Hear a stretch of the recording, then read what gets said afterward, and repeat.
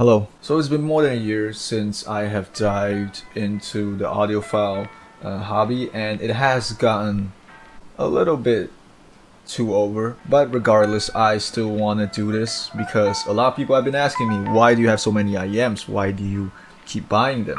That is because I wanted to find something that suits me. Personally, I have reached that goal, but I don't really want to talk about that today. Today, I'm going to talk about the thing that started it all. The BL-01s. So, let's begin.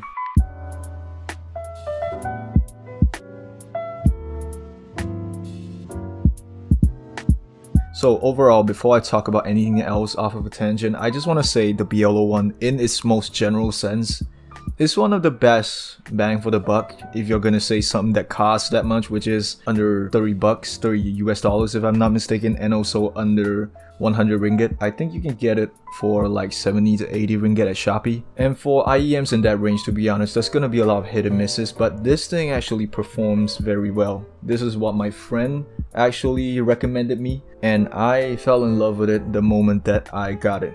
But as with all love stories, as with everything, there's gonna be its ups and downs. So now let's actually dive into a little more in depth. So before I actually talk about this again, let's give it a little 30-second rundown of the unboxing experience, even though I've lost the stock cables because the stock cables suck. This is the box. When I first got it, I'm like, wow, look at this box. It's actually quite detailed. It looks so analytical, so technical, so professional. And when you open it up, it's gonna show you your two head shells here, and inside here you're gonna have your accessories. You're gonna have your accessories, which is the canvas pouch, some butt bits, hope you get a reference, and the stock cables that, to be honest, I really don't know where it went. It kind of sucks. I do not like it. It chases my ear when I'm wearing it, so you know, that is it. So again, before we talk about the sound, I'm gonna talk about this IEM in general.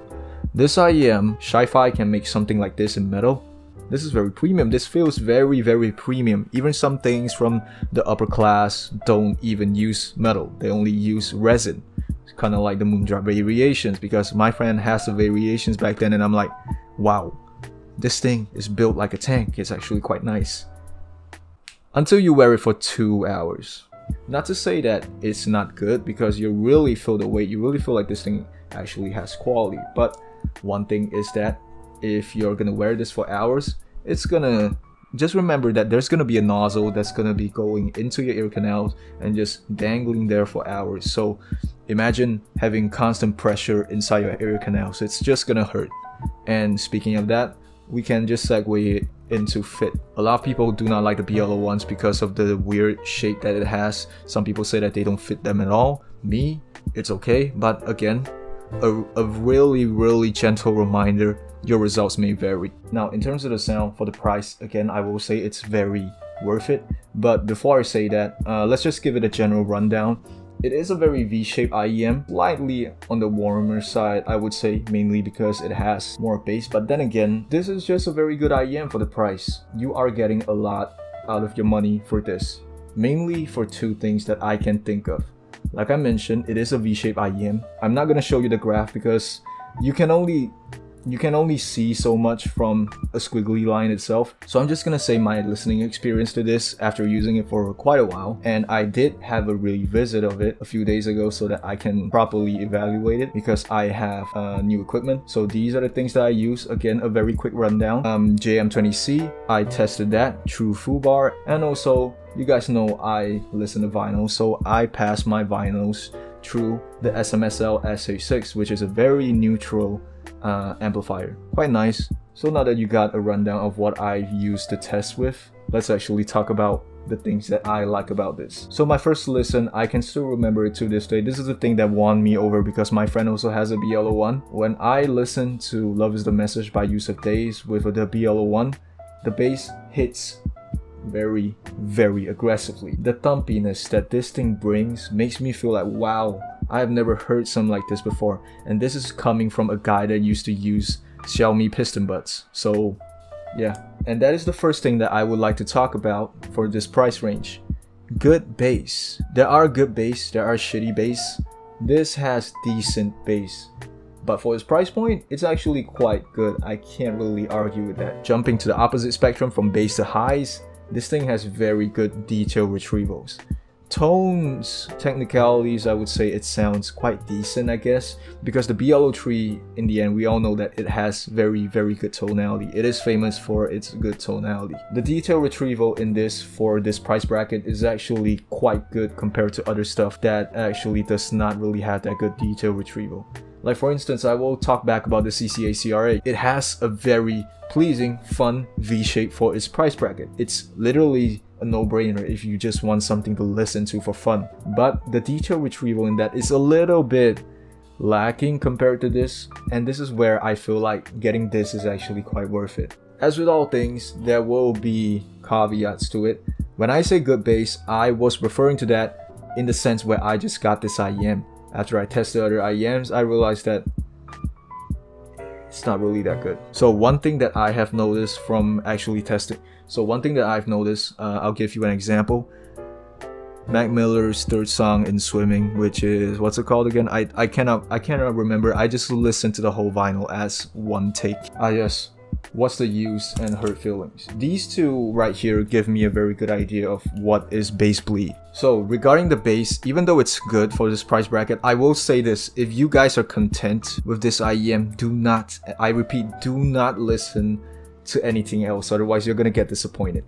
Because personally, after getting a very good IEM, my friend let me test the arias that time, and from what I can listen, I finally understand one term that everybody was talking about for some time, even though I had no prior experience to it. Bass bleed.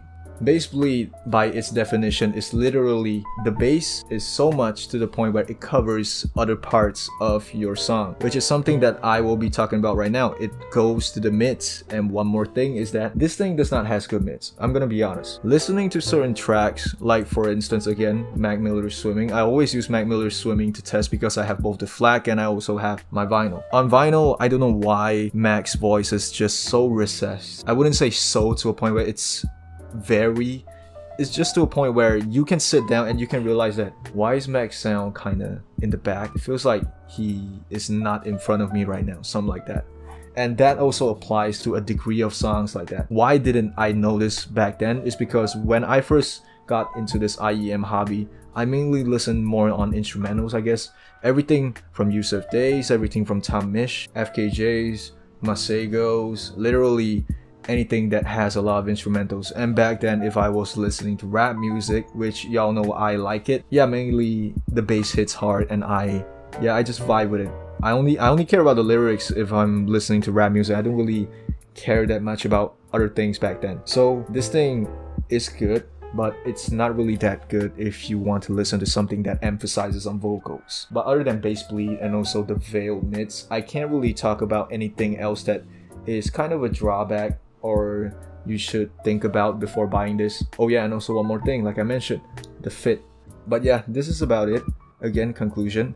The good things about this is, of course, the good bass for its price point and its very good detail retrieval. I feel like I can still continue to emphasize about detail retrieval because the amount of detail retrieval on this is actually quite phenomenal for its price point. The drawbacks about it is, of course, the occasional bass bleed and of course recessed mids. And how will I recommend this thing to you? It's very simple. If you like instrumentals, I would definitely recommend you the BL-01s if that is something that you fancy. The detail retrieval, again, I like to emphasize on this because this is the one thing that won me over. The detail on this is actually quite significant.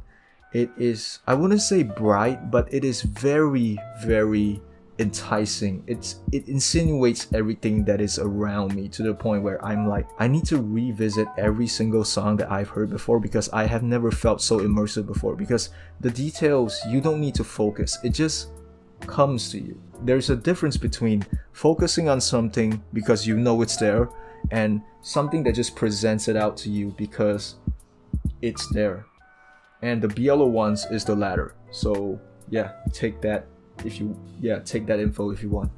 But anyways, this is it for my comprehensive review on the BL-01s. Sorry if this whole video is still very like jumbled up, like I can jump from here to there because this is literally my first actual audio review. But I will be doing more because I have stocked up a lot of IEMs. Thank you for watching and I will see you guys in the next video. Like and subscribe. Yes, I'm that shameless now. And maybe I'll make a website, make a audio blog just to let you guys read. I don't know. It's gotten long enough. Let's stop the video right here.